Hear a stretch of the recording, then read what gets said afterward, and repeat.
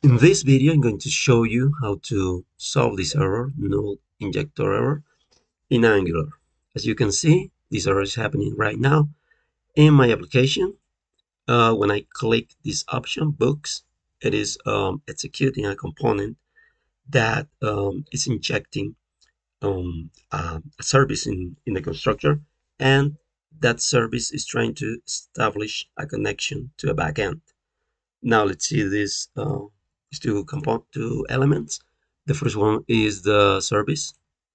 Okay, as you can see, um, it has all the necessary logic to establish the connection with the backend.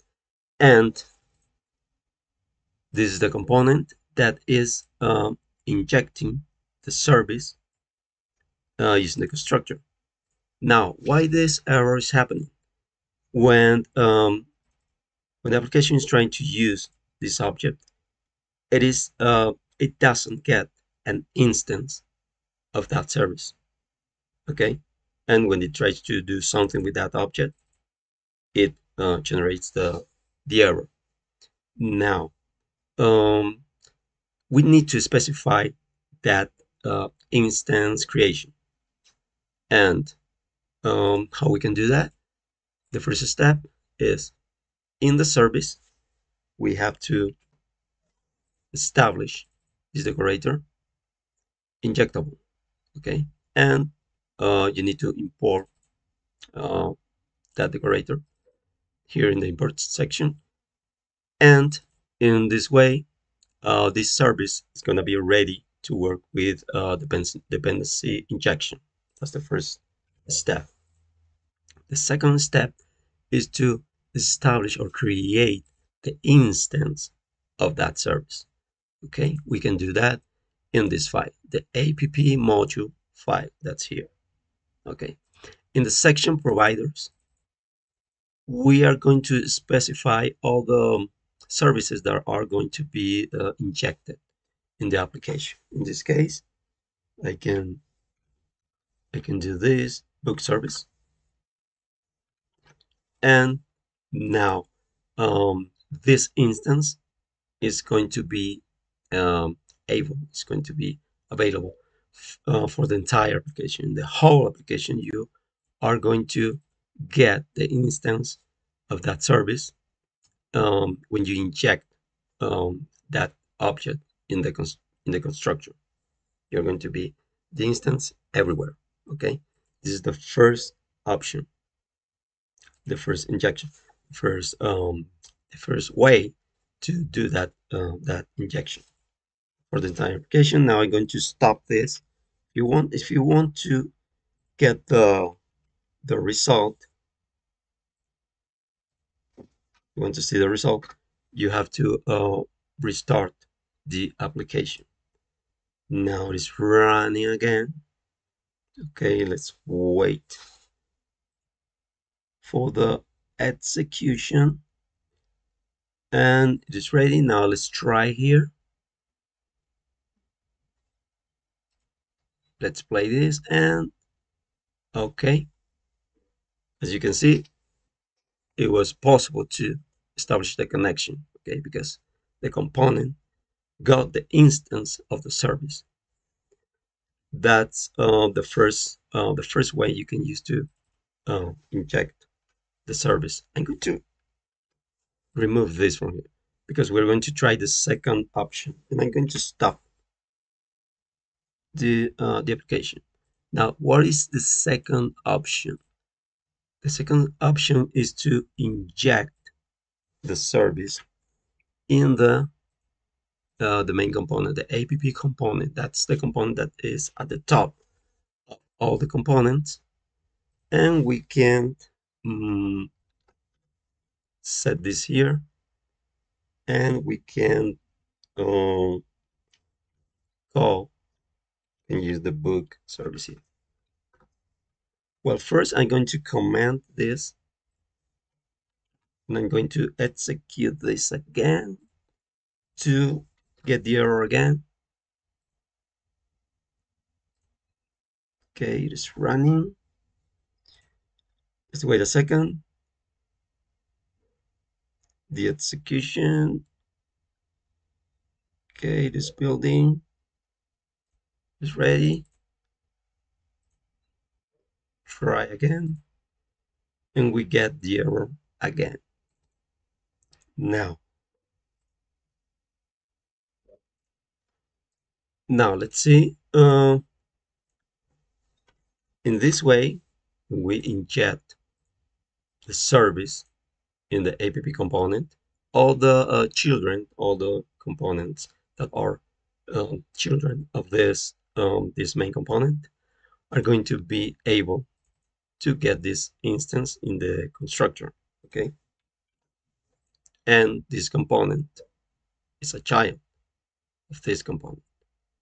Now let's execute this again, and we're gonna be able to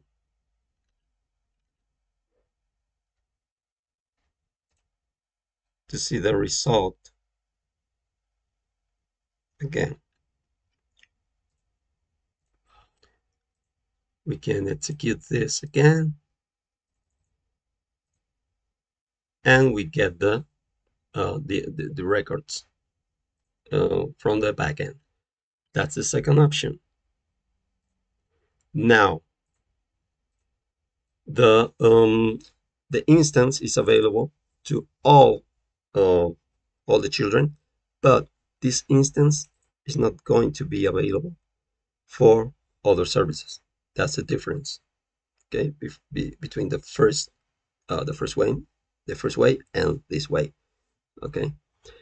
Now I'm going to comment this, and let's try the third option. I'm going to stop the application. The third option is to use this this line of code here, okay, in the metadata of the component. Now, when I do this, this instance is gonna be available only for this component. Okay, no other component. Only this component is going to have the instance of this service. Okay, now let's try again. Need to execute this again.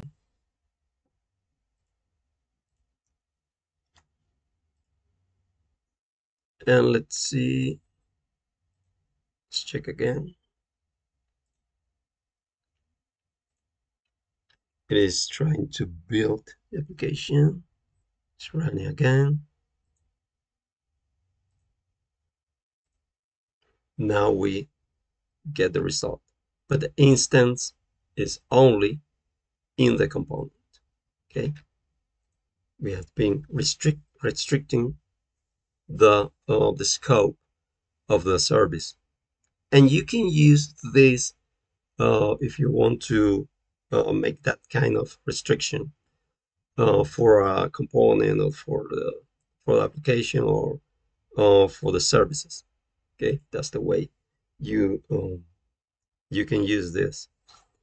Now, what would happen if we declare in the app component